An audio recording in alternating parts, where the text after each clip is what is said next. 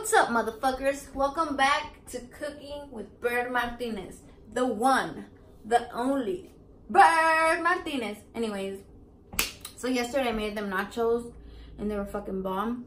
But I still have some meat left over, so I decided to make burritos. I don't cook fancy shit every day. I don't go all out every day. Sometimes, you know, bitch, you know, we have to make some basic ass food.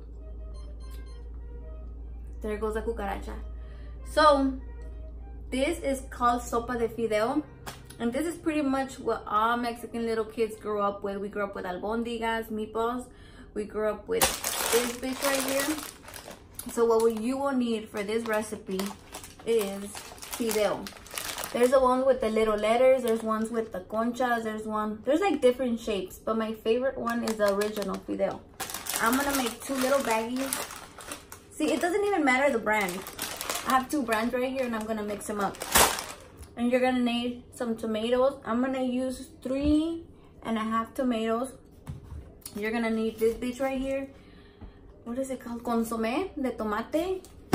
And you're gonna need consommé, the chicken flavor. What else are you gonna need? You're gonna need some onion and some garlic, of course. And I always like to use tomato paste. And you're gonna need some mazola, porque sin mazola no estás sola. Who remembers them shits? Back in the day, the commercials would always say, con mazola no estás sola. Anyways, I'm talking to myself. So, you're also gonna need like a pot if you're gonna make 2 baggies. And then you're gonna put some oil. When you start cooking the sopa, the fideo, you need to make your mixture. Because once the soup is ready, you need to like put that shit in there like ASAP. I'll show you. Get it popping. You're gonna need the garlic, the tomato. I usually like to cut it in half, like so. Make sure you don't get cut. Don't do it like me. I'm a fucking professional, bitch. Be careful with the knife. I know people are like, be careful, Bird. But I've just been doing this for so long. My kid is about to be 13, so I've been working with knife for a long time. So you're gonna put the onion in there, the tomato paste. Is that what it's called? I don't know. And then you're gonna put the consommé de pollo and the other consommé, the tomatoes flavor. I know it already has some tomato in it, but you know, you need a little bit more. That's why we always have a lot of this bitch. So everything's in there, and I'm gonna fill it up to here with water. It looks like all together, and I'm gonna blend it. Put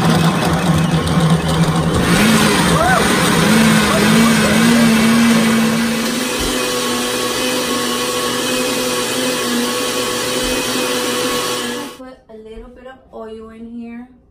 You know what? I'm teaching you guys how to do it because before I would get all my sopa ready. And then I was like, oh shit, it's ready. And then I have to make that. And by the time I was finished with that, my sopa was burnt. So always make sure this is done first. So when this is done, you could just do it really fast. I'm gonna put the sopa in, like so. There goes one. Where's the other one? And there goes the other one. And turn up the fire. There goes 2. Trick to a good sopa is that you always have to move it around.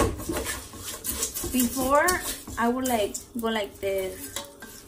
Like I was scared, you know?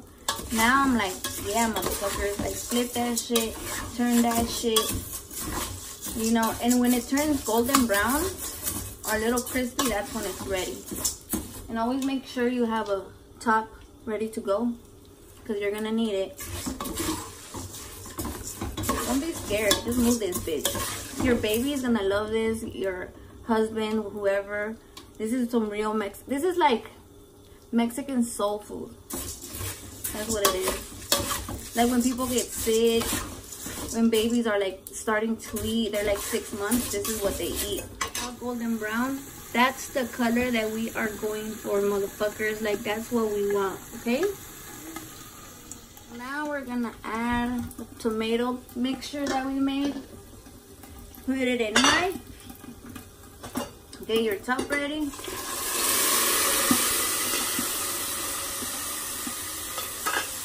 And you're gonna let it season for like 3 minutes. Let all that good stuff make love in there. Okay? I'm cooking my meat for my burritos. I wanted to show you guys how to make burritos, but I feel like it's obvious. Or maybe I will next time. So, yeah. Licuadora vaso. I don't know how to say it in English. Blender thing. Blender, motherfucker. I don't know. Okay. So we're gonna fill it up all the way to the top with water. What we want it to look like. See how it's all thick? Yeah. Like that. And we're just gonna add the water. And that's gonna be the sopa.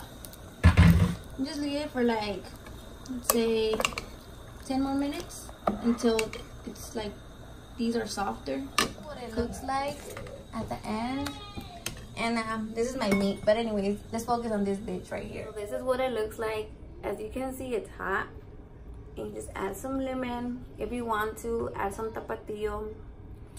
My mom used to put a little bit of ice because it gets hot and then the kids get hungry and you're like, we want to eat now. You blow on it. That's the sopa de fideo that I grew up with. Now my kids grew up with. Little Mario's gonna come and eat right now when it cools down. But anyway, this is my recipe, motherfuckers. I hope you like it. I hope you try it out. This is real, authentic Mexican ass food. I love you guys.